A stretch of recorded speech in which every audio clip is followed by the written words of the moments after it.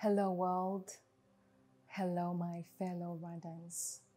In times like these, when language fails, the responsibility to encourage and comfort one another remains. I am grateful to be here. I am grateful to be talking to you right now, and I am grateful that you are here. In the year 1994, there was no hope, only darkness. This country went through a tragedy, the genocide against the Tutsi. But now, look at our country. Light is radiating from this place. How did that happen? Well, the rebirth of this country is a miracle.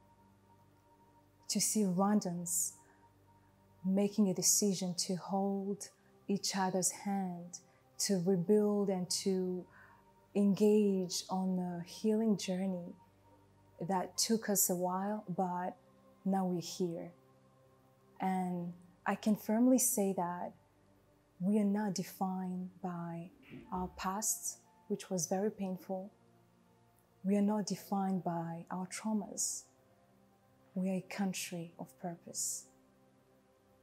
But let's talk about the healing, that process that I really believe we should engage. I personally was comfortable for the first time to share my personal story openly in the year 2019. That was my first time to publicly actually share with the world my story. Growing up, I was blessed and, privileged to be raised in a beautiful, loving family. And I was happy and satisfied. But at the same time, I had this part of myself that I hated very much. I didn't want anybody to know that I lost my parents during the genocide against the Tutsi. I was a baby. I was just 3 years old. That's when I lost my father, my mother, and my big brother, and other relatives. And I just lived with that shame. I was just ashamed of that part of me. I was not free, to discuss about it, to listen to other people who were in the same situation. But I remember I started, writing down my thoughts, my fears, my pain with tears, questions that I was asking myself. And I didn't know I was going through my own therapy. And it's 28 years now that our country went through that. But we can see some people are still struggling and they're not addressing those parts of themselves. But you see, if you don't really look inside of yourself, if you don't really look at your soul and, choose to go through that process to heal those parts of you, trust me, they're gonna define your life. And you find yourself doing things because it's just, actions out of a wounded soul, and something that you don't address, something that you don't heal. Trust me, it's gonna affect you. So mental health is really important. And it's something that we all understand. We went through a lot. I'm talking about my personal story, but there's some cases that are more complex. I know of a woman, she lost her husband, she lost her 8 children. Some kids, they saw their parents being killed in front of their eyes. Some women were raped. It was just horrible what happened. And it's beyond the natural. So people who went through all that, through the different traumas, and remember the genocide didn't just happen in 1994. It's something that started earlier before. Some people started losing their relatives since 1959. 63, 72, all of that. So it's a trauma that has been generational, from one people to another people, and it's really deep. So I'm encouraging my fellow Rwandans to really spread their awareness. We need to reach out. We really have to actively work on this because it's high time. We have to help one another. We have to open up. We have to engage in different conversations.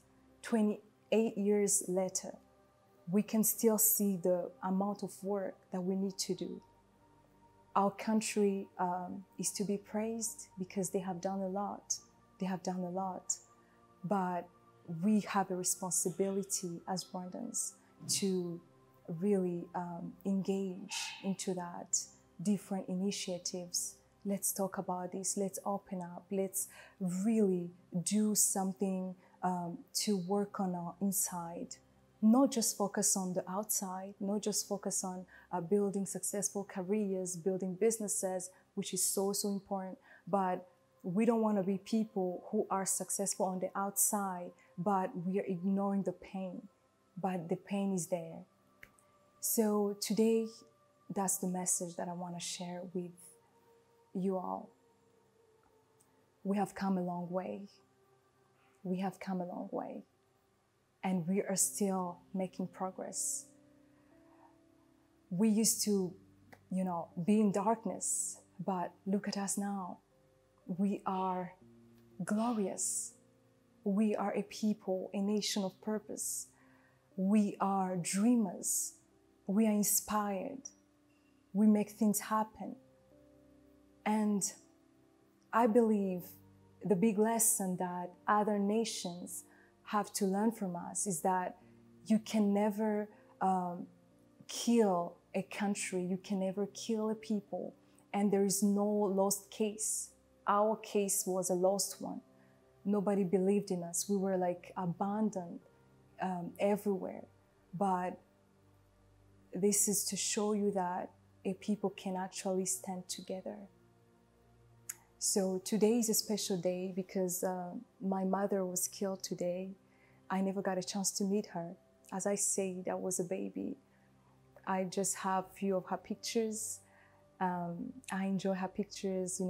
I'm like, I wish I could, have known my mom. But today is a special day.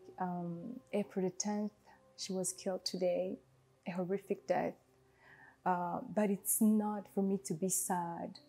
It is a day to celebrate life, to honor her life, to honor the life of my father, my brother, my relatives, and over 1 million people, Rwandans, that were killed.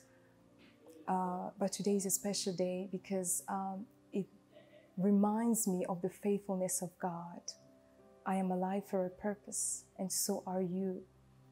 You don't have to really feel helpless and hopeless. No, we are a country of hope. We are lights because we went through so much, but we survived. We are stronger than ever. As I honor my mother, as I honor Rwandans who went home too soon, I want us to remind ourselves how special we are. We are special because we are here. We are precious people. Remember, unite, renew.